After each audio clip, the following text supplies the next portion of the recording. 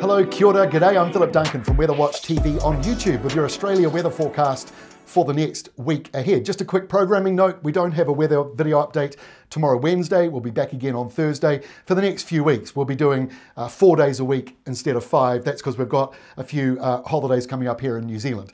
Let me make sense of what is going on at the moment. We've still got the leftovers of the tropical cyclone producing thunderstorms and rain around the coastline of Queensland, but also pushing inland as well. Not a lot of thunderstorms at the moment, but that might change a wee bit as we go through the day and the heat sort of comes into the mix a wee bit more. Mostly dry in New South Wales, couple of showers around, but mostly dry, same in the A.C.T, and unfortunately for Victoria, a mostly dry and sometimes windy week ahead. We're going to talk about that in a moment. The other area of energy, a few thunderstorms around the top end, kind of usual stuff, although it's pretty quiet, I think, at the moment for the top. We're not really seeing widespread monsoon rains, but we are seeing a fair amount of thunderstorms through the Kimberley and through inland parts of Western Australia. Also a few morning thunderstorms on the southern coastline today. And that colder change, or that front moving along the South Australia coastline with a few showers coming in around Ceduna this morning.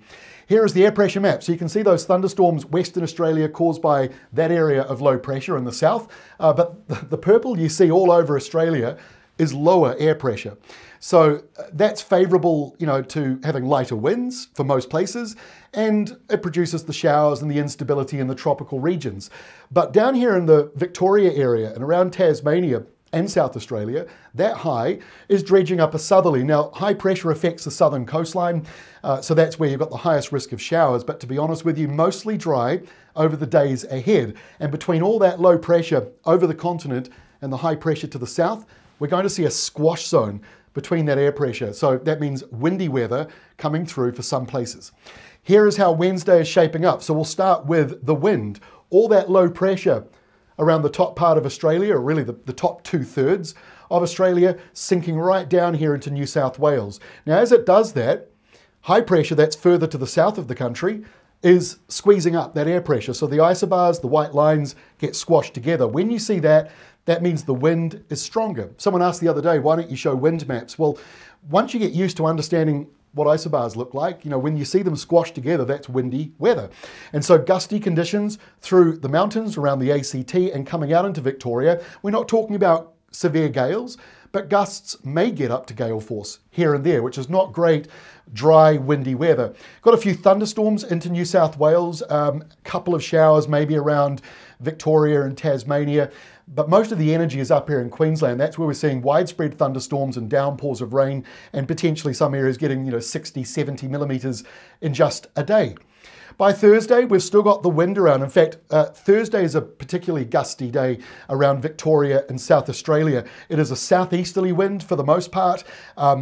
Again, gusts might get up to gale force into the afternoon, but it's really just more of a bit of a gusty, blustery day in exposed places. We're not talking about damaging winds, but blustery winds. So if you've got fires and you've got mostly dry weather around, not a good forecast. The only positive here, we do have some showers, but the pale blue right at the bottom of the scale. So we're not talking about a lot of wet weather. Rain is more likely on the eastern, southeastern sides, brushing the A.C.T and up here around parts of New South Wales.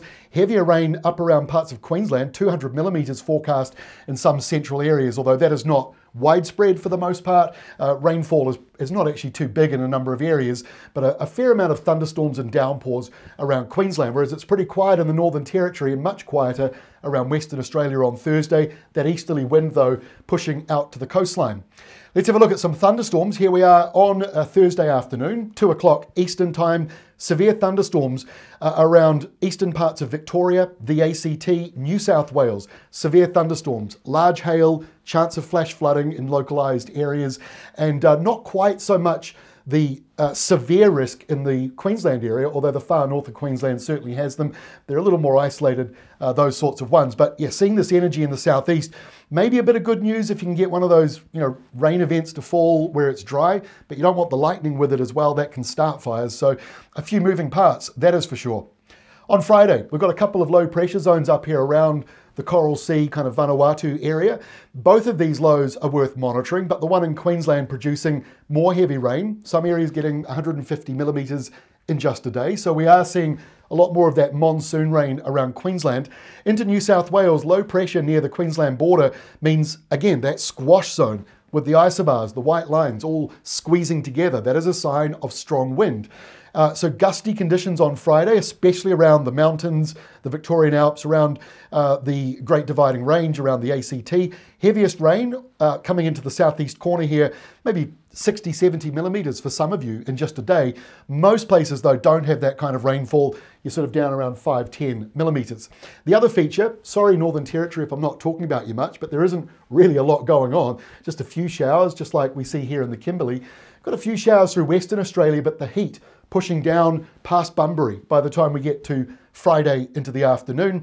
And South Australia, kind of in between it all, southeasterly winds, just a couple of coastal showers. It won't be very much, although sometimes you can get a thunderstorm, out of that kind of setup. Going into Saturday, still monitoring the 2 tropical lows off to the northeast. But really the main feature here, southeast corner of Australia, because you've got this windy easterly coming off the Tasman Sea. Not overly hot. If you're on the coastline, temperatures won't be especially hot. Inland areas may be quite warm though, because even though the red boundary line is north of you, the gusty winds over the Great Dividing Range can lift up those temperatures further. A few showers and thunderstorms. Fingers crossed we get some rain falling into Victoria. It's not a huge amount, but you never know, you might just get a few bits of relief around there. High pressure just south of Tassie. That is why it's windy in that southeasterly corner, and there could be some gusts around gale force. Not very windy for the tropical area, but the heat moves along. Sort of, you find a southerly breeze coming in for Bunbury and for Fremantle, Perth, those areas. Temperatures drop a wee bit, but the heat pushes down now around Esperance. By Sunday, the heat pushing further along, coming into South Australia. Big picture here, but sort of show you, where the storms are. And so we've obviously got this big storm southwest of Australia, all that polar air, not too far away from Western Australia, but it's far enough away for it to not really cause too many issues. Still got those winds blowing through around New South Wales, the A.C.T, Victoria, some parts of South Australia, gusty easterly blowing through that area. And now we've got this large low in the north, trying to sort of work out if it's 1 tropical cyclone or 2 weaker low pressure zones. So we're monitoring that area as well very closely.